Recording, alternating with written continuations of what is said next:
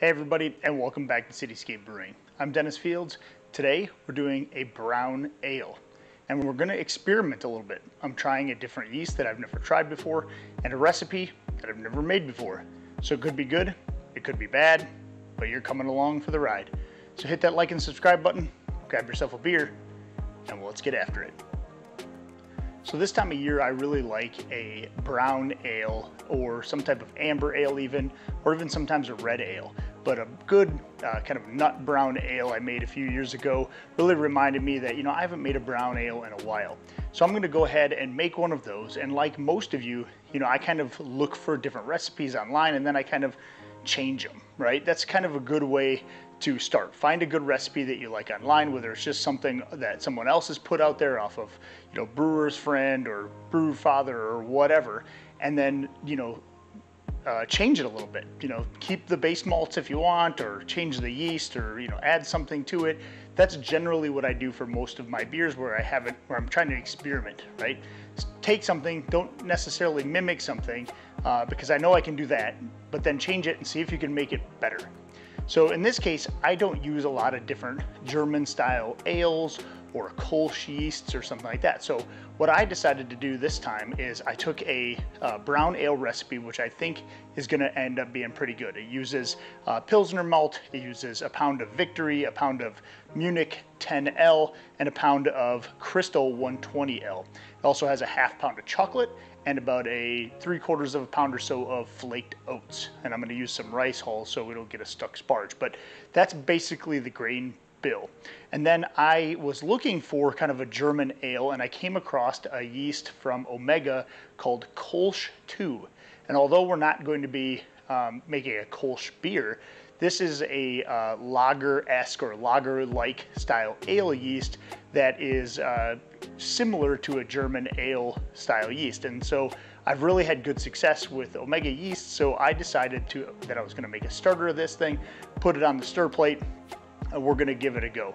We're gonna actually ferment this a little bit lower than the recommended temperature on this, so it does have that kind of lager-esque, but I don't want it to be truly lager, right? A brown ale is still an ale, but I want it to be on the colder side so it doesn't give any fruitier or any type of other esters in there. But this is a clean style yeast anyway, so the package recommends somewhere between 65 and 69 to ferment.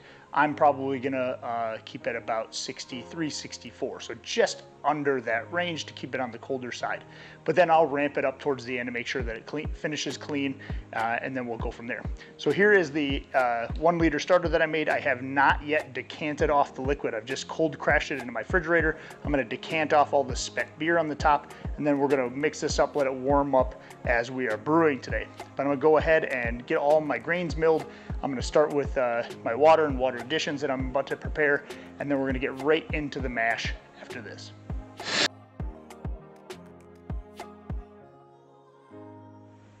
All right, our water is heated up and we're gonna go ahead and mash in. We're trying to hit a mash temperature of 152.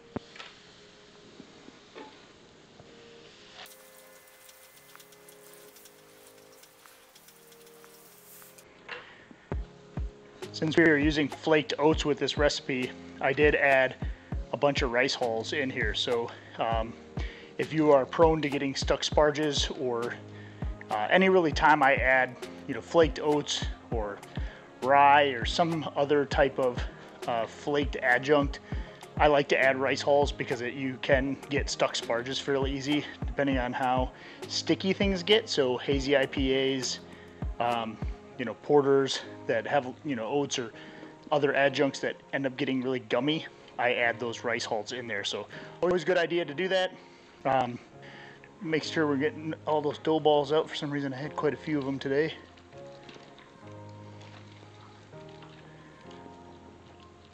And then we will check and see where our mash temperature is at, which again we're shooting for 152.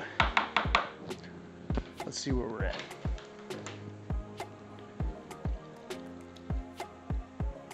rather be a little on the high side than the low side, and I did let my water heat up a smidge more. So it's at about 155 right now, which I'm gonna keep stirring it, make sure all those dough balls are really good and mixed in. I thought the cooler was a little cooler than it was, no pun intended, but I thought that that would add a little bit of, or take away a little bit of the heat, and it did not today. So it must have been a little warmer than I thought. But I always err on that, especially in the winter months. When I'm brewing in the winter months, making sure that this, either the mash tun is heated up, or go a few extra degrees on your water, just to account for your mash tun being cold. Especially if you brew outside or leave it outside, that makes a huge difference. So we're gonna stir this just a few more minutes here, and then right as it hits about 154, I'm gonna put the lid on it. And it will drop a couple degrees, but I'm okay with it being a little high. I don't really want it to be super, super high. And so as long as we can get it in the 154 range.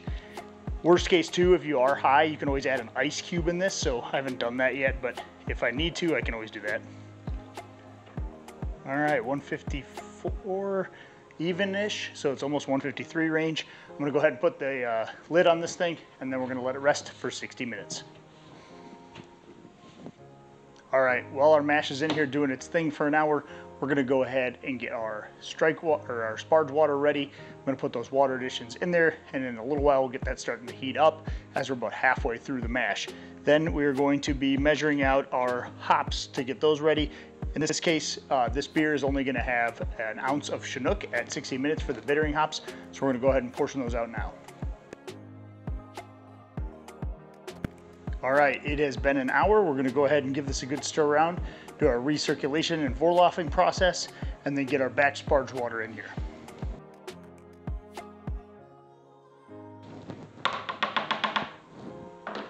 I use a kind of a recirculation tool that I made. If you haven't watched that video, go check that out. It's called a DIY recirculation tool, I believe. And I'll have that video in the video, or link in the video description below, so you can check that out. If this is a process you do, it saves you some time, so you don't have to sit there and pour the runnings back very slowly into the mash tun. This just recirculation tool will just allow it to slowly go back into the, without disturbing the grain bed, back into your mash tun. So you basically fill up one of these pitchers here, and then you'll dump it into this one. It hits a little screen on the bottom, and then it will disperse your wort so it doesn't create any holes through your grain bed, help set that grain bed and make a clearer wort at the end of the day. So we do this about, these are gallon pitchers. I probably do this 3 or 4 times before I put it right into my kettle. So we got that filled up. We're gonna go ahead and dump that in here. That's gonna, again, slowly disperse back into the mash tun so it doesn't disrupt the grains, and allow me to keep filling this thing back up. Once you have done that recirculation a few times, you can go ahead and just start draining right into your kettle. We're expecting to get about 2.5 gallons for our first runnings. All right, that last little bit is draining in there, and it looks like we're right about 2.5 gallons, right on the money. So we're gonna go ahead and close our valve off. We're gonna dump in our sparge water, and then we are going to let that sit for 10 minutes. So because I only use one kettle, I put that sparge water in a separate Rubbermaid cooler. I just heat it up a little bit more to about 180 degrees. That way when it gets in here, it's over 170.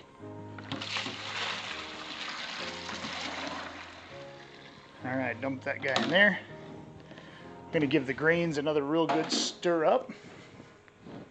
And then we are going to let this sit for 10 minutes.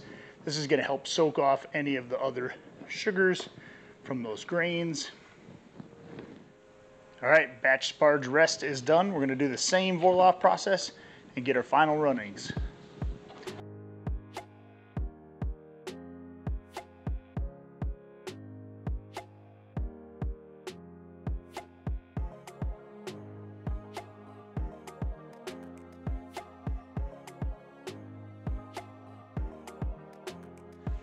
All right, so we've done that 3 times. We're gonna go ahead and get our final runnings now. Now that hose is going right into our kettle, we should be ending about 7.2 gallons total for our final runnings. Once we get to that level, even if there's a little bit of liquid left in our mash tun, it should be close. But even if there's a little bit left, we're gonna shut that off. It's not gonna change our efficiency or anything else. We're gonna go ahead and get our kettle going and start our boil process. All right, we have our boil going. Don't forget to give it a good stir around and take a little sample if you want to do a pre-boil gravity hydrometer or refractometer reading. I'm gonna go ahead and do that now. And then I also, before it boils, add a little bit of firm cap S into the boil, just like about a teaspoon or so. This is gonna help prevent boilovers. I'm also gonna add my hop spider into there as well, just a mesh screen. I use this one when I have 1 or 2 ounces of hops. Other than that, I use my DIY hop spider. You can check that out on my page, which is the mesh bag that goes inside of a PVC container, and then you can drop up to like 10 ounces of hops in that thing. It's never gonna clog. All right, we are approaching a rapid boil here, so we're gonna keep a good eye on it here. I've been stirring it a little bit as it's been getting closer, and then we're gonna get ready to pitch our 1 ounce of hops here shortly, but we're gonna make sure we don't get any boil over first. Turn the burner down just a little bit to kind of sustain that boil. Yeah, the firm cap's really doing its job. So the firm cap's job is to basically dissipate and disperse or break apart these bubbles faster, basically. And so it's wanting to boil over right now. It just can't because the bubbles break too fast. So we'll turn it down just a little bit more. And here we go. Chinook hops are one of my favorites. 1 ounce going in. And then we let her go for 60 minutes. And now that you have over an hour to wait, you sit there and contemplate life's many, many deep questions. Like, why is it that you brew such delicious beer? Well, it's probably because you watch and subscribe to Cityscape Brewing. I mean, obviously. Also, cheers. This beer is good. And really, did I seriously brew all of these beers? Holy crap. You look at your watch once more, and you realize it's only been 5 minutes, and you still have 55 minutes to go. You think, where did he get that cool shirt? Is there other swag like stickers and hats? Yeah, check out the Cityscape Brew Store on my YouTube homepage. All right, so our beer is done. We're gonna go ahead and get our wort chiller and start cooling this thing down.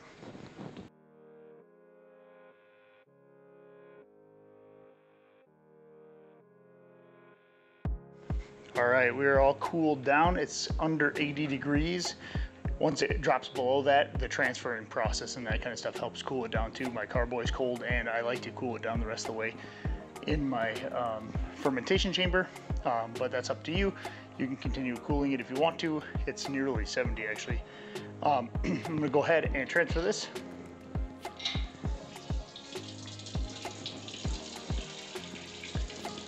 And the strainer that I use here does kind of 2 things. Helps aerate the beer and catches any particles, any hops matter that kind of fell through the screen, but mostly to aerate the beer.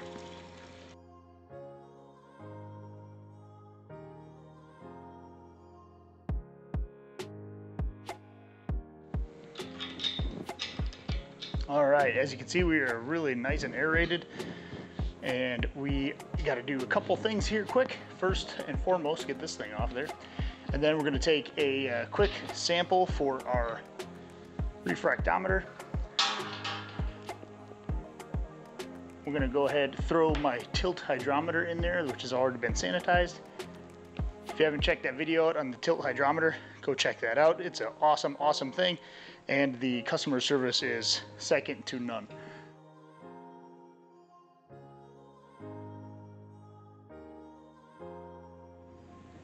right, this thing is sitting at about 72 degrees, which is probably perfect to pitch the yeast to. I don't mind it being in a very slightly warmer environment than what we're going to ferment at, which is lower 60s.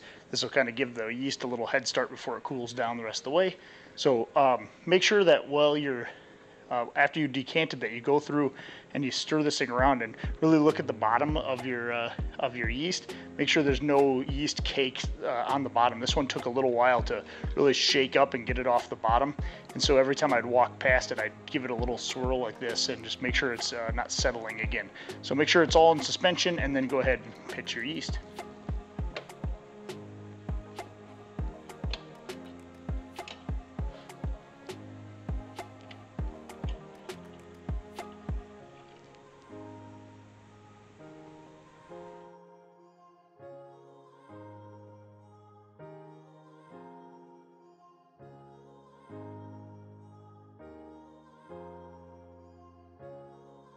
All right, guys, and last but not least, let's take our hydrometer reading. Let's see where we are at. Couple drops on there.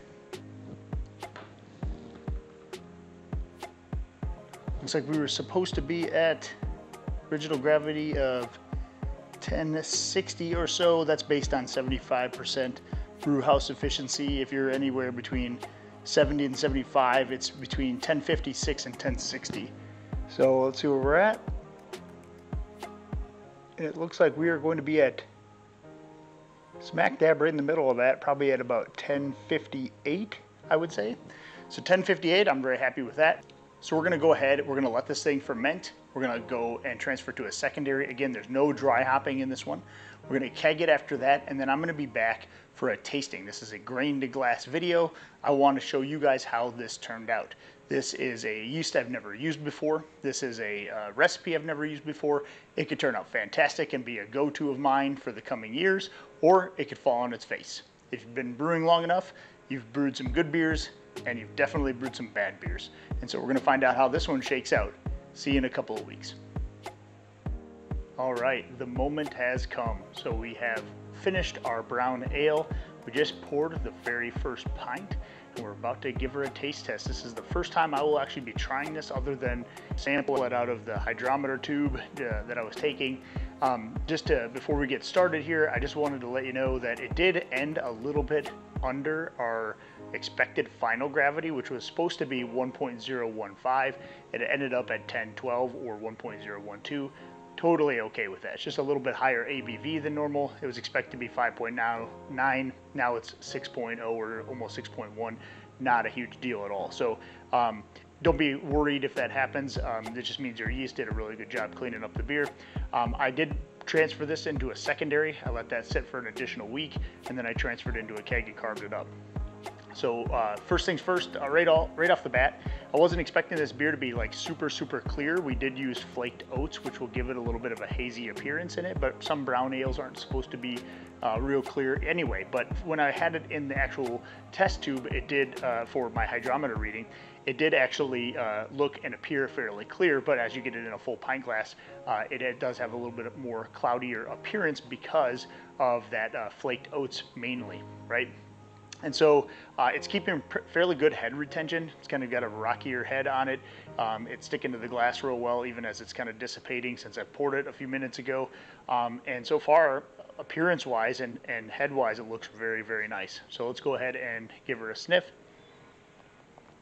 And you can smell those like chocolatey and Munich malt notes that we used in this. Again, we used some flaked oats. That's not going to give very much aroma, but that chocolatey almost smells like you're almost smelling kind of like a porter or another darker beer. So kind of two style. Again, not hoppy. It has 1 ounce of Chinook at 60 minutes, and that was all we used for that. So very good, probably what you'd expect for aroma. So go ahead and give it a taste.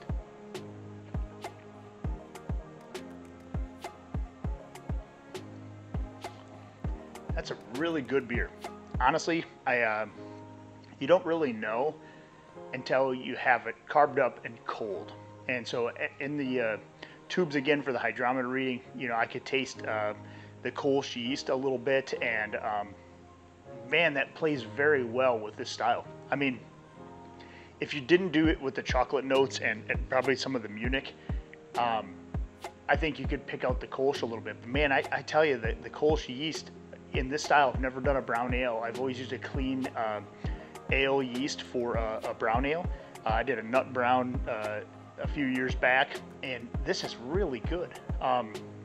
This Omega yeast isn't there. It's the Kolsch II, which is the OYL-044. So it's a little bit different than their typical Kolsch I yeast, which I would say is more for that Kolsch style. So this is a little bit different, and I think it plays really well with other beer styles, in this case the brown ale. So I'm very happy with it. I think it turned out really, really well. Happy with the appearance, happy with the flavor. This is a great winter beer that you should definitely try. Going into this, I mentioned that I didn't know what to expect. This was a recipe that I kind of had found online and kind of tweaked a few things, and that's generally what I do when I'm trying new different beer styles or recipes that I haven't done before, is I kind of see what others do and then I kind of play around with it. I don't really try and necessarily exactly mimic, because they may put something on, you know, Brewer's Friend or you know, Homebrew Talk or something like that, and they may be like, oh, this is a fantastic beer, but if you make it, you're like, oh, that's their version of fantastic, is it yours, that type of thing. So I like to play around with the recipes, find one that I think will be pretty good, and then kind of play around with it, change some stuff. And so definitely happy with this beer. I could drink this all night long. This is a good ale, brown but still dark, not real hoppy. Good winter, sit around the campfire or around the fireplace inside and have a beer. So if you have any questions about how this turned out or about any of the process, feel free to leave any comments below the video description. Happy to help out. Also, don't forget to hit that like and subscribe button. Happy brewing, and cheers. Thanks for watching my video. I really do appreciate it. Another couple ways that you can help support the channel is by hitting that like and subscribe button. You can also check out the merchandise in our store. I have other shirts, we got glassware, we got stickers, hats, sweatshirts, etc. Go check it out. Also, hit that video here, you know you want to.